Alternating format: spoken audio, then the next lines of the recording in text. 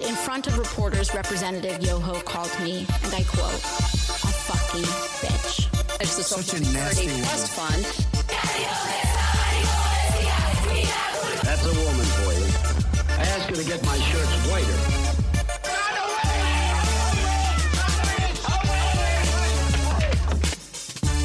And the hallmark of feminism today is what we call intersectionality. Welcome to The Witch Podcast, your weekly opportunity to audio explore the myths that fuel internalized misogyny and get pretty mad and sad about the state of the world. Cool intro, Lauren. I'm your pod host and biggest fan, Lauren Eckert, and we are joined today again by Reed, my little brother, for the last in our short series on the witch trials of the early modern period of Europe. Welcome back, Reed. Hello. Nice to have you here tonight. I feel incredibly weird about talking through a wall at you. This is very strange. There's a wall between us, but we have to record separately. Otherwise, the mics get all messy. So we're doing our best. So for listeners at home, the first time Reed and I recorded, I was in a wall tent and Reed was here in the house. We're both sharing now.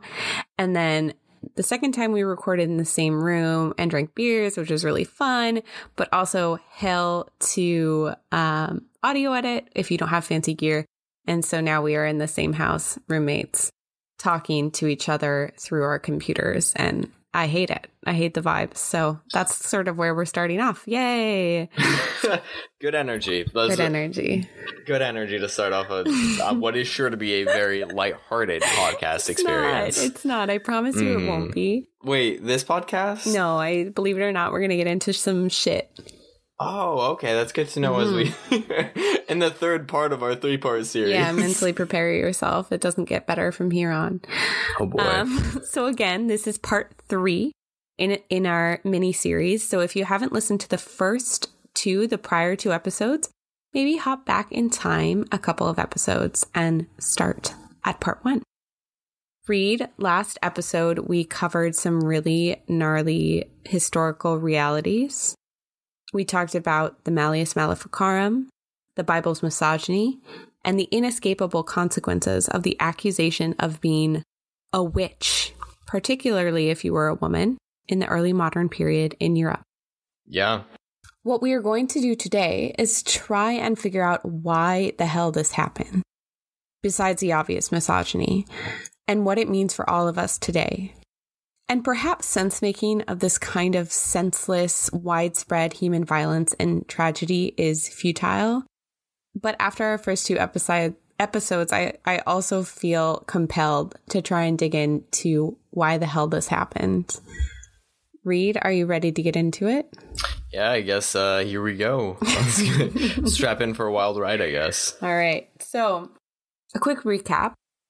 From our last 2 episodes, scholars tend to accept that 60,000 to 100,000 people were killed and their death was formally recorded during the witch trials, but many more died in prison, by mob, or due to secondary effects of their accusations. Enough people were impacted by this long-lasting event in human history. In particular, women were impacted by this event. And enough people died to fundamentally change the way we collectively think about women, gender, and our neighbors in this time period and in the hundreds of years to follow. So, why the fuck did this mass hysteria, this violence happen? So I'm going to share today with you, Reed, a number of scholarly theories that I've come upon that try and make sense of this period of time and all that came with it. None of them are particularly satisfying, as you might expect, but it's really, really, really interesting the way scholars and historians, feminist scholars have used social, political, historical, biological clues to try and get at why this may have gone down the way it did. So Reed, before I jump into it, having been with us for part 1 and part 2, Do you feel like you walked away having any sense to be made out of what we talked about? Or maybe you've been exposed to potential causes, interrelated causes to these events through your post-secondary education. Yeah, I think that, it feels like so long ago that we recorded. I'm not sure if it has been a long time or if it's just time. It's just the time is right a flat now. circle now. Yeah. But I do feel like I have some exposure to some ideas about why this might have occurred. I feel like most prevalently is a kind of Marxist economic reading of it, which is treating this as kind of a primitive resource grab. Which I think I might have mentioned in previous episodes. I'm not sure if it made it into the episode itself. But kind of treating it as a primitive resource grab where by controlling women in their reproductive rights, and kind of, controlling society through women, you are able to procure a stable resource of labor. So there's a kind of a commodification of reproduction in a way, unpaid commodification of reproduction. I've also heard, some theories about kind of a religious base to it, but the Marxist reading is the one that I'm most familiar with. Yeah, that's a great intro to it, and we'll really get into that because I think Silvia Federici, one of the scholars most responsible for fleshing out that theory, that lens through which to look at the witch trials and hunts and what would follow. One thing I like about her interpretation is how forward-looking it is, how it sort of explicitly points out modern impacts of the terror campaign that led to the death of hundreds of thousands of people, mostly women, during this time period. So that's a good place to start. And actually, I'll leapfrog off of your reference to Silvia Federici's theories and start with a quote from her before we get into why the hell people theorize this happened. So Silvia Federici, I brought her up in the first episode of this series. She is the author of Women, Witches, and Witch Trials, among many other books. She is an Italian-American scholar, teacher, and activist, and a radical autonomous feminist Marxist. And she's a professor emerita and teaching fellow at Hofstra University.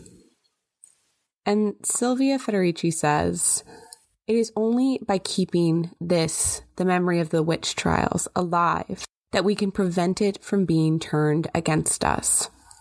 Which was a justification for talking as much as we did about this anyway. And as I brought up in the first chapter of this exploration, I'm still flabbergasted about how little I knew of this time period, both because of just like the historical terror and wrongs and like human wrongs that it caused, but also because it really does live in the ramifications live in our society and in our bodies today. So I like to leverage Federici's words as we get into it. So I'll start with one of the earliest interpretations of why the early modern period witch trials happen. And so a 19th century interpretation of these violent events posited that the women persecuted in the early modern period were pagan priestesses and members of an underground witch cult which aligned themselves with ancient pagan goddess worship.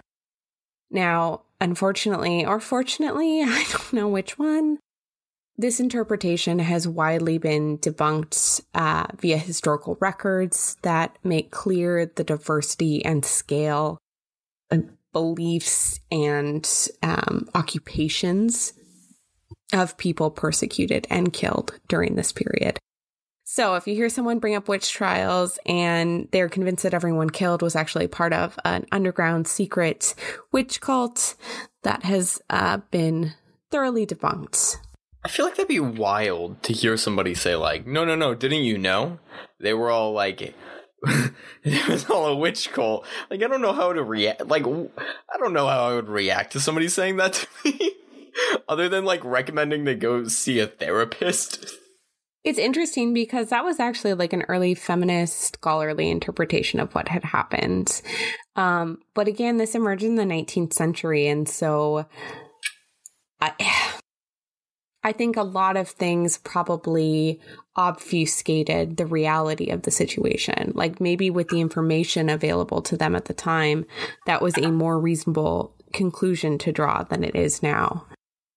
Yeah, I mean, it's very interesting. I'm not positive on, anything, let alone, like, I'm not an expert in this at all, but I feel like even then, God, it's so hard to kind of place yourself in, it's a kind of a practice we have to do frequently as people who study, the past or the ancient past.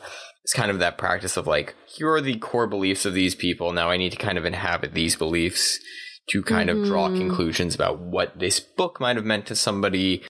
What does the not work on this, hut and Sue, burial helm mean?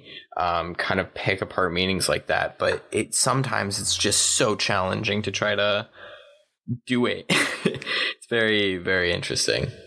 Yeah, it's like also apparently in the case of imagining that you think hundreds of thousands of men and women were killed because they were part of an underground Proto-Indo-European paganistic cult.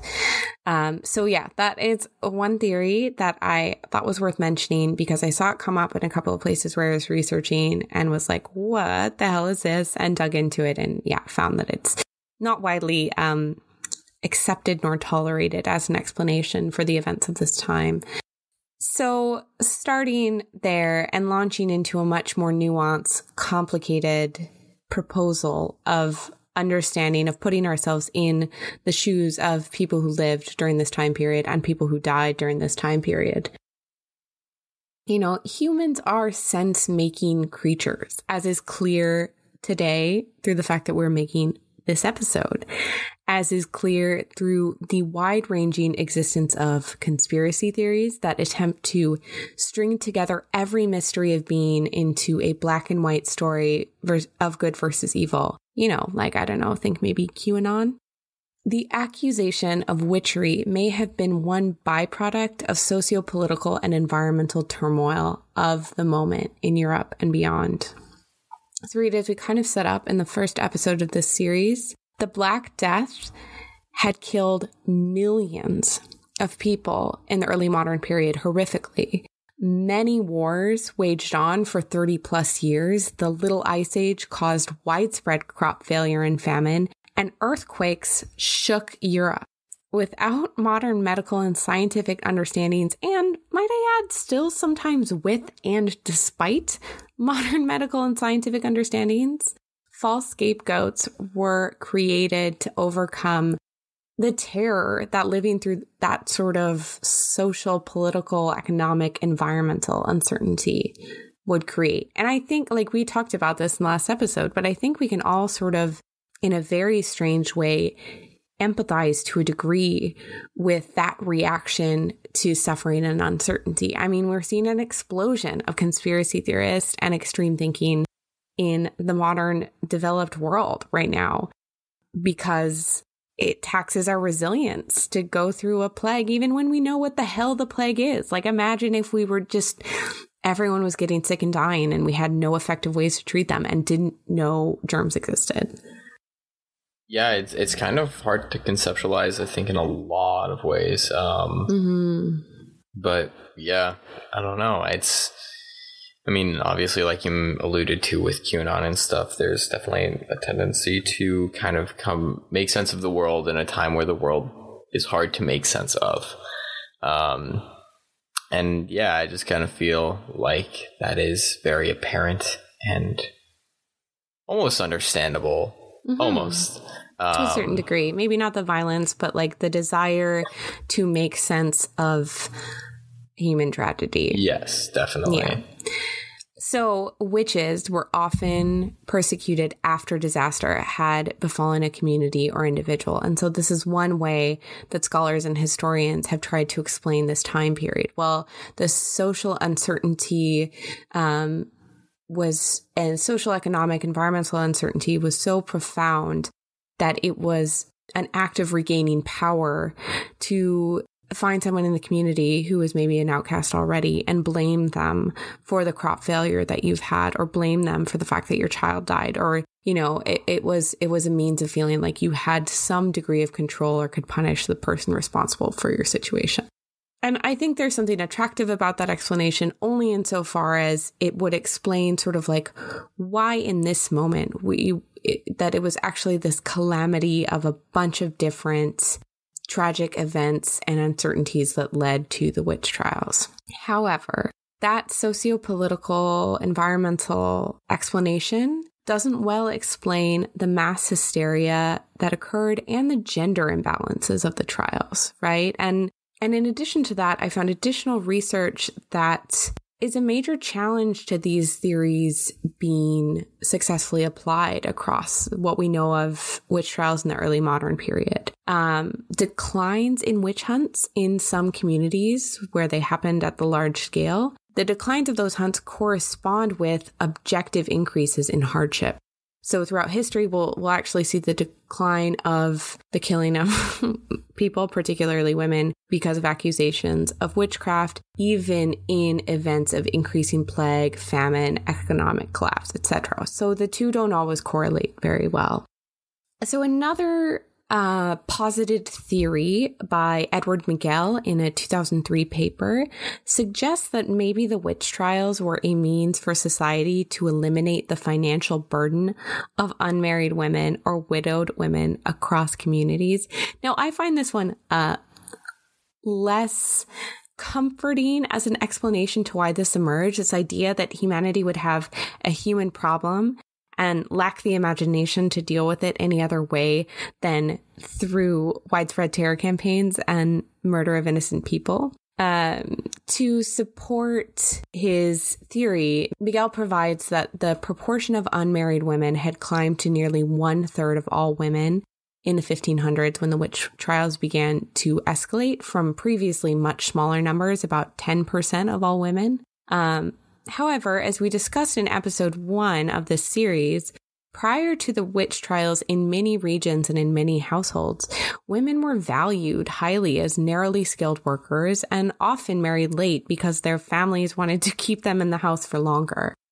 However, it is worth noting that many of the women killed in the witch trials were old, widowed women or poor or otherwise disenfranchised women who were indeed misunderstood or who were perceived as a burden to their local communities. So this theory aligns with something called social functionalism theories, which basically just says these events actually played a functional role in overcoming a shared social challenge at the time, which was the existence of inconvenient humans. That's, yeah. Yeah, that's a brutal way of saying anything. Calling anybody an inconvenient human, wow, absolutely brutal, is maybe not a sentiment that we are unfamiliar with right now. That's very true. Yeah, I don't know. I think that's kind of that on that. And I mean, again, I find this theory to lack breadth and depth, and also not be well universally applied. So if you break it down on the regional level, there was a degree of differentiation in what percentage of women were unmarried. Mm-hmm. And yet we see the witch trials sort of spark fire that flees out of control across communities. So while this may be part, for me, again, and from someone who is getting a PhD in a completely unrelated field and has a couple books now of and some peer-reviewed papers of information on this stuff, this doesn't, I think a lot of these series can slot together like puzzle pieces, mm-hmm. but the idea that the witch trials occurred because there were a lot of widows and unmarried women, it seems like a very extreme, right, functional social tool. In a way, it kind of sounds like, because you see other social tools or ways of managing people. You see similar ones throughout this, leading up to this time period. For example, the Crusades, and their also terrible impact, were kind of a management tool to deal with a bunch of the second sons of noble families who were upset wow, that's because wild. Is they that have a real thing? Yeah. That's awful. There are lots of, like, not to go have them killed, but to go get them out of, you know, get that unrest out of the West and send them to go kill some people. So that's a theory surrounding why the Crusades happened outside of the religious driving factors. Interesting. Yeah. Upsetting. Deeply. Okay, so speaking of religion, great transition. Another theory I came across quite a few times that a lot of folks seem to favor in writing about the witch trials is that the witch trials were a byproduct of religious squabbling. Another tool, like this is again using the terror campaign, torture, death of people, predominantly women, as a tool to forward personal or institutional agendas. So a 2017 study published in the Economic Journal examined more than 43,000 people tried for witchcraft across 21 European countries over 55 years and found that witch trial activity correlated with, quote, religious marked contestation. Any idea what that might mean? Sorry, can you repeat that? Religious what? Religious marked contestation. Marked constant. Like contesting. Okay. Is it something like protesting religious beliefs or like questioning religious beliefs? Close. So at the time, we talked about this a little bit in part 1. There was growing unrest in the Roman Catholic Church, and Martin Luther had established and fought for the newly birthed Protestant church. This was the time of the Protestant Reformation. And so these two were contesting to win the hearts of the public.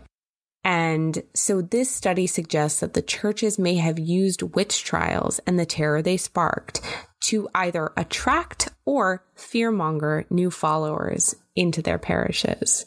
So in this 2017 study, whether income and local state capacity, so, you know, the economic stability, the crop stability of a region, the governmental stability seem to have less to do, again, via correlation, with witch trial activity than did whether or not the Protestant or Catholic Church had a hard hold in the area. In places where which religion was most established was contested, we see higher witch trial activities. Of course, while this study is really interesting and the correlation is like quite apparent, this study still doesn't quite explain the predominance of women, 75 to 85% of the accused.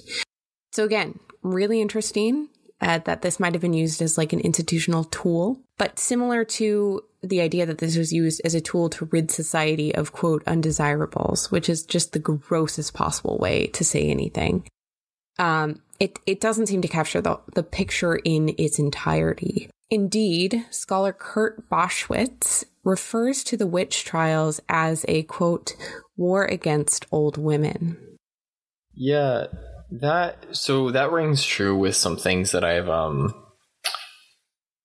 heard as kind of going back to that management, whether or not it was because older women, widowers, or otherwise who were kind of marginalized and lived on the outskirts of society, were whether or not they were just easy targets because they were, you know, kind of solitary, and didn't have anyone to defend them, or, you know, whatnot. I have heard that before, that older women were particularly targeted in the witch trials. Yeah, totally. So there is this predominance of older women, which may have been widows, wise women, you know, healers, skilled in medical craft, or midwives. So unsatisfied with these theories, again, certainly socio-political, economic turmoil, it is deeply interrelated with the violence we see in this time period.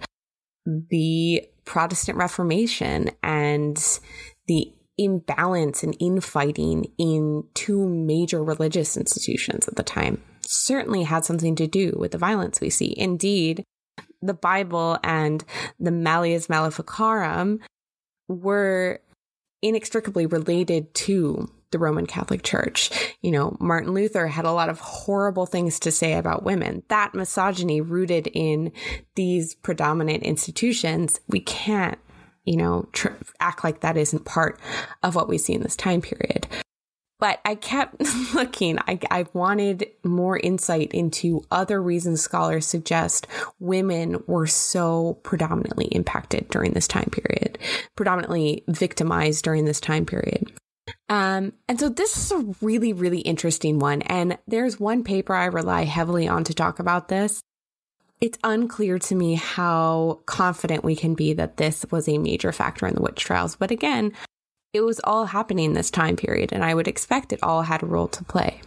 So, Eric Ross, in his paper Syphilis, Misogyny, and Witchcraft in the 16th Century Europe, spoilers, posits that one of the reasons women may have been more often accused of witchcraft than men was due to the ways that syphilis showed up in 16th century European culture and life, which is wild.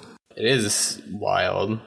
When I found this paper, it was not what I expected at all. So as we've discussed, the Malleus Maleficarum posited that witches are mostly women. Witches stole penises, had sex with the devil, killed babies. Fun fact, witches were said to use the fat of said dead babies, the rendered fat, to grease their broomsticks when flying in sabbats. So there was that. They got really detailed about all the shit that witches did. There sure is that. So scholar Eric Ross notes that misogyny alone doesn't explain this sudden bloodbath, which impacted predominantly women. Ross posits that the increase of women tried in the 16th century and the increase of accusations related to women killing babies and having sex with the devil may correspond with a rise and prevalence of syphilis in this time period in Europe. So Ross posits that syphilis was probably widespread due to increased social movement at this time period, wars going on at this time period, and that syphilis likely impacted every level of society at the time, from the very disenfranchised to the very wealthy. At the time, pregnant women with no other outward signs of the disease would likely have given birth to children with severe deformities, with congenital syphilis, which results in these like horrific skin lesions, central nervous system damage, a number of organ disorders, as well as blindness and deafness. And that syphilis in women who were pregnant, who were not otherwise outwardly showing symptoms, also led to a potentially radically increased rate of stillbirths and spontaneous abortions, and in general may have led to a catastrophic increase in infant mortality on the local or sort of the continental scale. During witch trials, infanticide was a common charge of those accused. Ross posits that this may have been related to the increase in syphilitic disorders and that women were midwives, so women were often the ones handling births that went wrong, and obviously were mothers bearing children. And so who is to blame? Because Lord knows men were, like we talked about, midwives usually held the most knowledge about women's reproductive cycles, about birth, about labor, about pregnancy. It was women who tended to these pregnant women, midwives, and the pregnant women themselves that were blamed for this unexplained and horrific illness at the time. So that might have been part of all the fuckery that was going on as well, literally and figuratively. Yeah, that's really, I've not heard that before. It's really fascinating. I feel like I have heard that around this time that syphilis was really common and that a lot of powerful, like leading men, as we might call them, developed neurosyphilis. Sure. And so that a lot of these lost their fucking gourds, huh? Yeah, lose their fucking gourds and were just like real bad leaders. And then they were looked up to historically as kings who made like bold and revolutionary ideas. But really, they just had fucking neurosyphilis.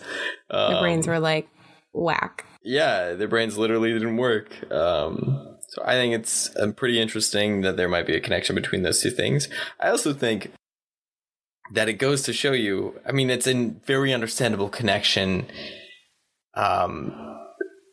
given the medical science of the time, which is to say, not really any. I mean, I think we've talked about this in previous episodes, the connection between midwifery and the propagation of men as medical doctors. How there was kind of a contest there. There was a little bit of competition there. And I think this could be an important driving factor in like looking at how that relationship changed and evolved. So yeah, really super interesting stuff. Messed up. Super interesting.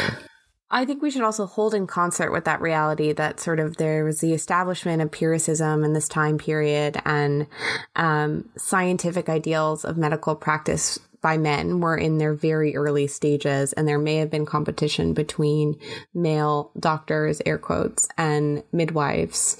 That also a lot of midwives and women who engaged in medical practice were perceived by the communities they served to be partially able to accomplish successful outcomes through magical means, through unexplained means.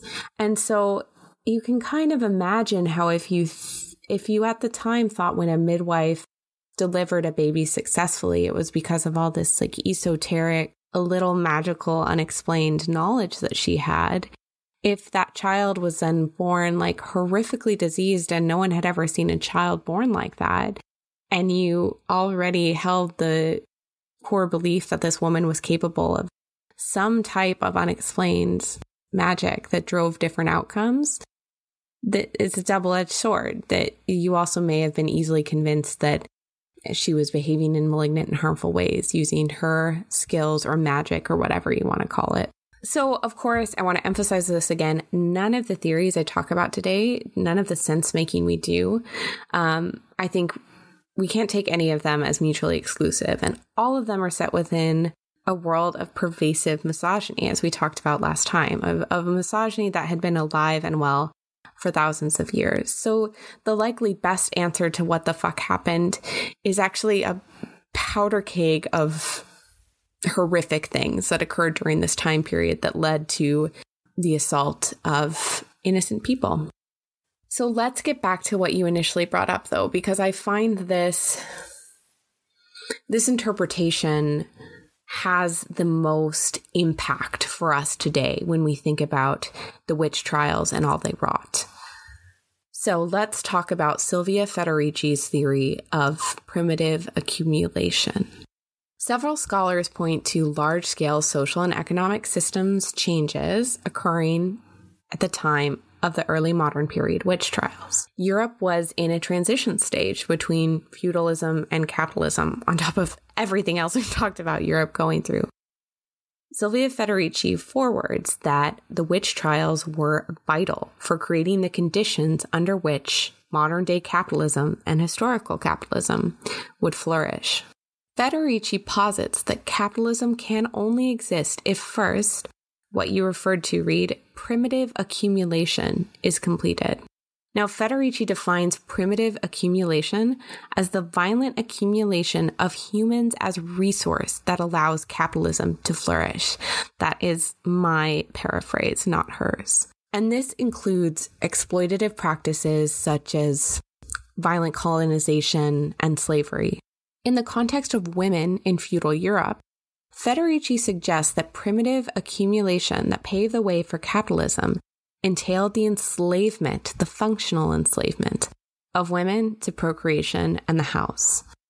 That intentionally or unintentionally, the witch trials, the massive terror campaigns they entailed, and the policies associated with this horrific period in history created the conditions in which women had few societal roles to safely play outside of their homes.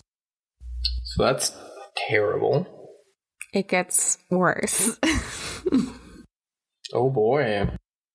As we talked about previously,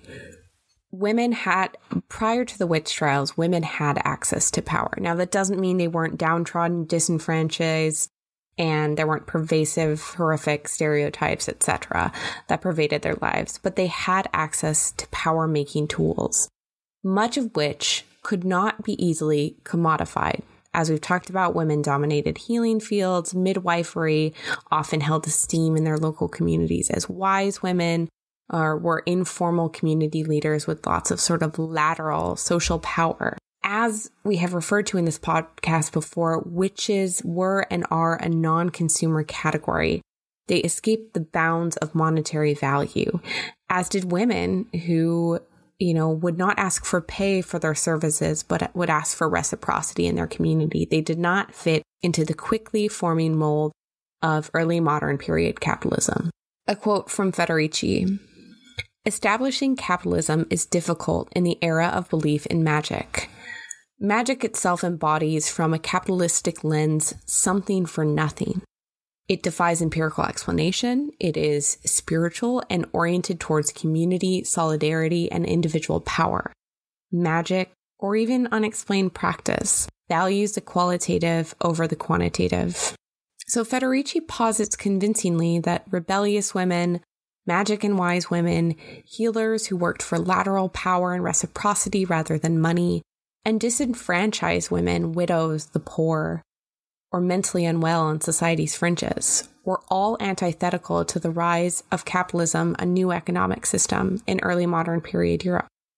And again, I want to emphasize this, while women were not equal to men under feudalism. If you're listening to this and want more, we covered that extensively in part 1 of the series. But women were also not confined to a tiny, narrow definition of use, big air quotes, and lifeway. Federici notes that for most of capitalist history, the official, big air quotes, job of women was to produce the workforce via creating humans in their bodies and raising them healthy and productive. What a horrible reductionist way to think about humans. Fucking thanks, capitalism. Good shit. Very cool capitalism.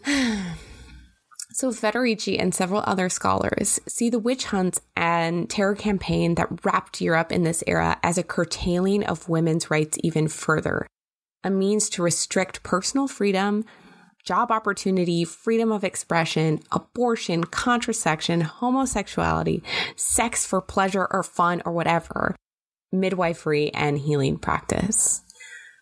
In a new economic and social model of capitalism that emerged on the other end of the witch trials, women were expected to produce and rear the workforce and manage the home, all without pay. Yeah, I mean, kind of mentioned this earlier, but women kind of under capitalism, and as kind of we think of, when we're talking about femininity as proposed by these kind of beliefs, are essentially a working class that goes unpaid.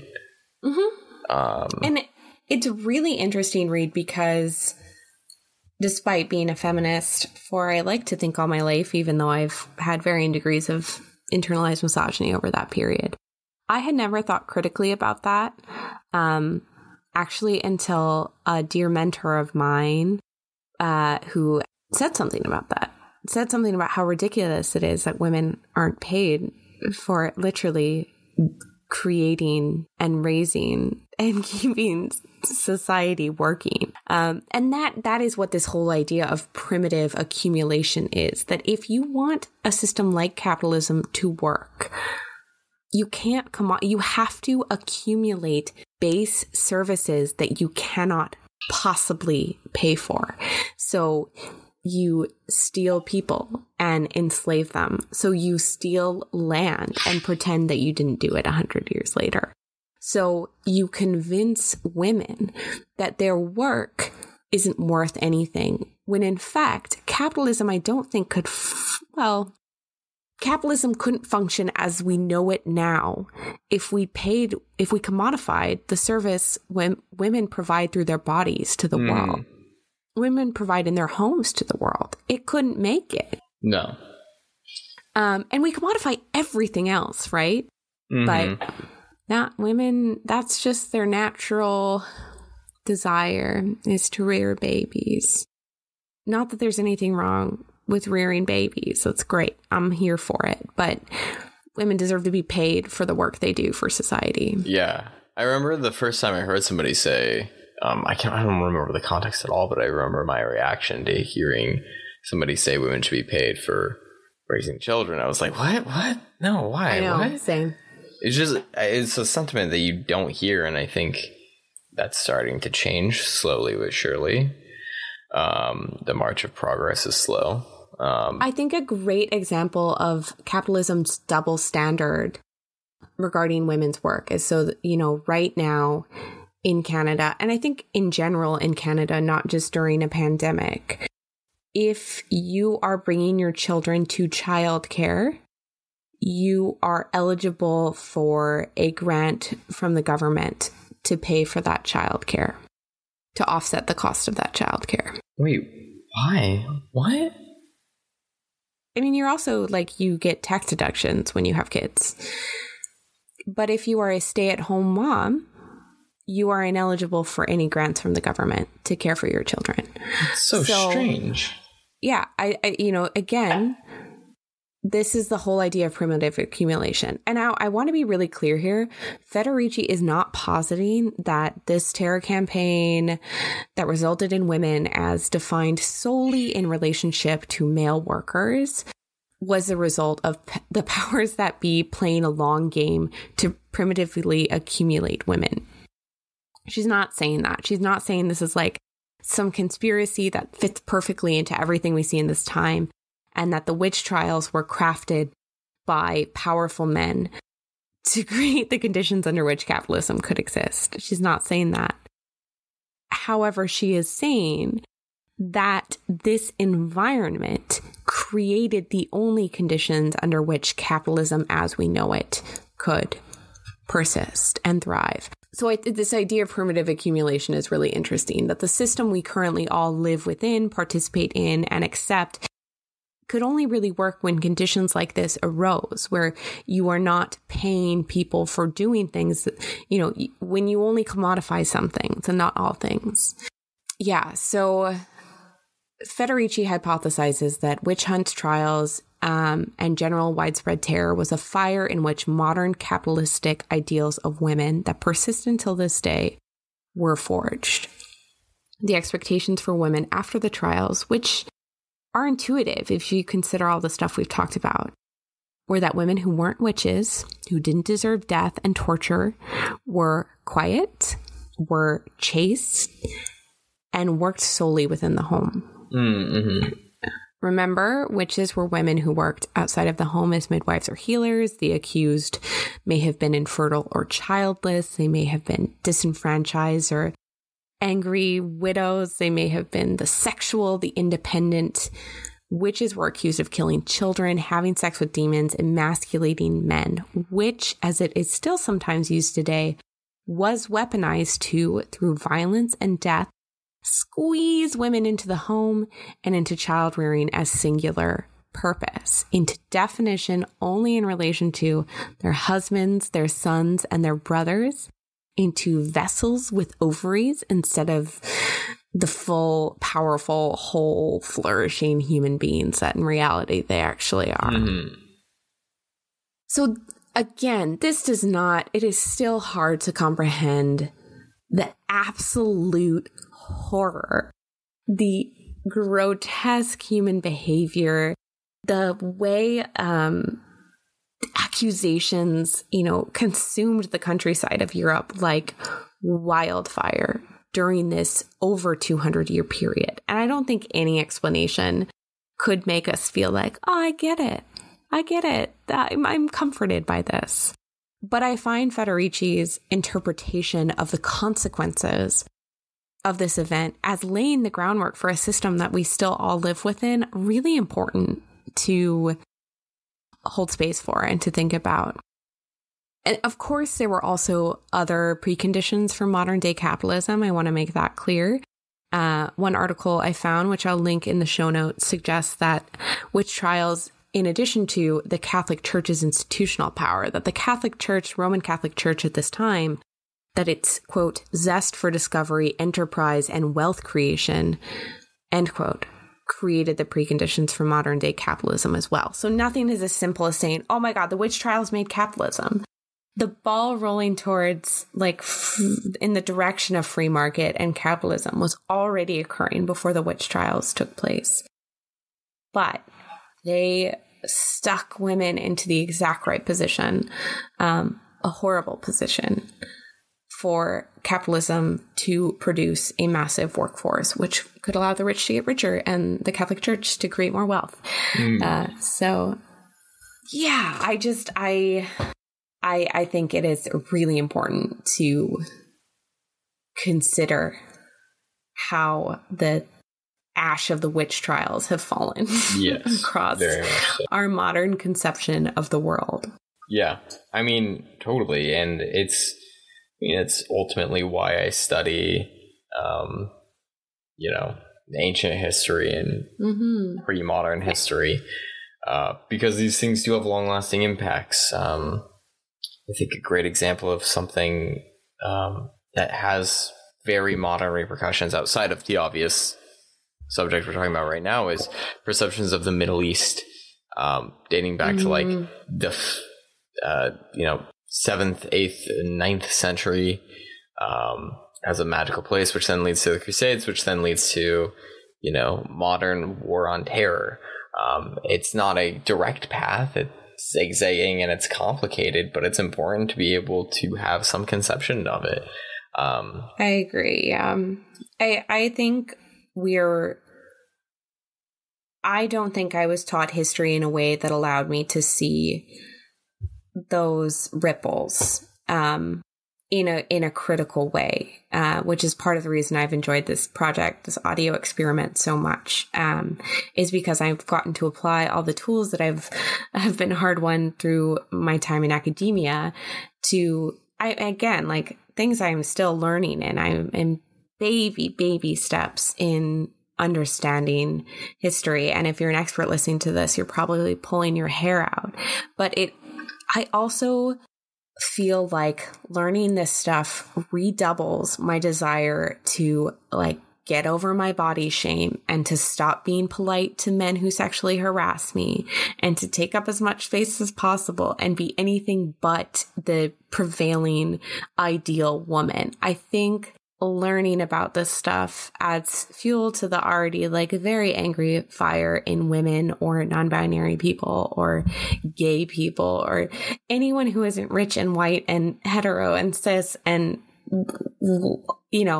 even those people too. I'm sure it adds fuel to the fire if they're decent people.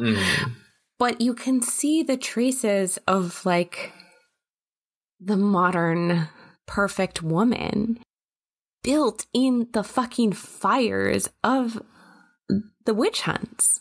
You can see that women of this time period to survive would have had to be quiet, would have had to be invisible, would have had to shrink, would have had to stay home, would have had to meet a very narrow window of acceptable social standards in order to not just be considered desirable, but to not be tortured and killed. So I think learning about this stuff, it helps to demystify bullshit societal standards, some of which are rooted or were emphasized by the witch trials. Yes, certainly. Yeah. Most certainly. Yeah, and so arguably the witch trials and the fallout and all that followed are a major force in shaping how we all think, behave, and understand gender social roles and constructs today. Witch trials emerged from a world of spiritual and systemic sexism amid chaos, fear, misunderstanding, scapegoatism. I just invented that word, maybe it's a real word, and hate. Witch trials ended not because of an end to the belief in witchcraft, but because a terror campaign had successfully dealt with the, quote, undesirables, forcing generations of women against each other and into the narrow and restrictive box of what defined a safe and socially acceptable woman. And I seriously think that we cannot disentangle any of this relatively recent history. I mean, 300 years ago at the tail end of it. I don't think we can disentangle it from the patriarchal capitalist system we live in today. No, well, certainly not. Especially as we see the term witch hurled like rotten tomatoes from angry, scared men at politicians like Alexandria Ocasio-Cortez or Hillary Clinton, especially as women are shamed for choosing to have a career and kids, or have no kids, or for having kids but not raising them in the exact way society dictates. Mm-hmm. Especially as, I don't think we can disentangle this pervasive terror campaign from modern day purity culture, whether inside the church or outside of it. From words like slut, whore, and bitch. Like I said, I think this is tied up in Eurocentric thin beauty and behavior standards to literally all people who happen to be born with a vulva. And I think it's also important to note here, in the first episode of this series, we gestured to the fact that witch trials expanded far beyond Europe. This was sort of the first time trials and hunts occurred at such a mass scale and produced such hysteria. But they would travel with colonizers. The ideas of the witch hunt and the tactics utilized would travel with colonizers to the non-white world. And would result, in the horrific torture and death of Indigenous and Black and other women of color throughout the world. Right. And that witch trials persist into the 21st century, impacting men, women, non-binary people, and children in Nigeria, Zambia, Papua New Guinea, India, the Republic of Benin, and beyond. Femicide, violence against women, sexual harassment, and assault, all which are certainly in part tied up in this horrific history, though also tied up with just the history of misogyny far before the witch trials. But the roots of all of these horrific things intertwine with the roots of the early modern Europe period witch trials. And I think the witch trials created countless offshoots of terror and femicide and witch trials that are still so much alive. I actually am kind of, believe it or not, struggling to find enough words to talk about how pervasive I feel the beliefs that preceded the witch trials and that resulted from them are today, everywhere. Yeah, I mean, I don't think something that it's hard to quantify it. Not only is it something that is hard for me to understand as somebody who identifies as male and who has always identified as male, it becomes tricky for me to try to understand what the ramifications of it. And even if you are just looking at it in a, isolated empirical, I hope you can hear the thick ass quotes surrounding that one. It's still something it's a qualitative experience that has quantitative outcomes, which we see in all of the things that comprise misogyny and discrimination against women, and especially women of color. Predominantly and especially women of color. Yeah, and on this harrowing note, because I am just sort of emotionally and intellectually overwhelmed with trying to articulate how I feel about these theories, how I feel about this time, what we can take from this that is useful besides just again, realization that everything you've been taught about your self-expression or the way your body is being wrong is horseshit built on violence. Yeah. Built on more horseshit, built on more violence. So I'll leave us with, heavy but newly informed with this excerpt from Fia Forstrom, who is an independent artist and songwriter, who I will link in the show notes. Quote, "It was not witches who burned. It was women. Women who were seen as too beautiful, too outspoken, had too much water in the well. Yes, seriously. Who had a birthmark. Women who were too skilled with herbal medicine, too loud, too quiet, too much red in their hair. Women who had a strong nature connection. Women who danced, women who sang, or anything else, really. Any woman was at risk of burning in the 1600s. Sisters testified and turned on each other when their babies were held under ice. Children were tortured to confess their experiences with, quote, witches by being fake executed in ovens. Women were held underwater, and if they could float, they were guilty and executed. If they sank and drowned, they were innocent. Women were thrown off cliffs. Women were put in deep holes in the ground. Why do I write this? Because knowing our history is important when we are building a new world, when we are doing the healing work of our lineages and as women, to give the women who were slaughtered a voice, to give them redress and a chance of peace. It was not the witches who burned. It was women. So, on that note, Reed, my brother who has tolerated like 5 or 6 hours now of very heavy content. We're signing off from the early modern period witch trials topic, and we will certainly have you back on, maybe for something like slightly less sinister, but I don't know, maybe for like a hero episode, maybe an episode where we'll talk about a heroine, a woman who crushed the patriarchy despite overwhelming barriers, because those are coming up, I promise, to you and everyone else. We had a lot of groundwork to lay, but those are coming up. Anything you want to share or plug before we close out today? Yeah, so like Lauren said, my name is Reed. You can find me on Instagram and TikTok and Twitter. I don't use Twitter ever.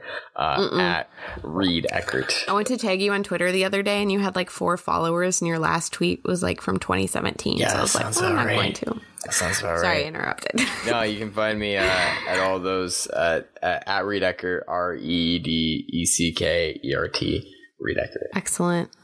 Awesome. And thank you again for being with us, Reed. As always, you can get more at The Witch Podcast, at The Witch Podcast on Twitter and Instagram. We are actually active on both platforms. Reed. And on Facebook at The Witch Pod. You're active on Facebook? Yeah, Facebook page. Wow. Wild. Yeah, we're all over the place, right? We're trying to make our mark. Mm-hmm. And yeah, this week, we would be absolutely thrilled if you shared our podcast or something that you learned from it or a favorite quote on your platform of choice. As always, rating, reviewing, and subscribing on iTunes is a huge help for our little baby podcast at this stage. And I am so grateful for all of you for listening, for sending me amazing suggestions, and especially for sending kind, resonant words. So thank you all. Thank you, Reed. I hope you are all able to do some of that healing work of our lineages and of our women today, that you get a chance to get outside, that you wash your hands after you get back from the grocery store, and that you find a way to hex the patriarchy today. Until next time.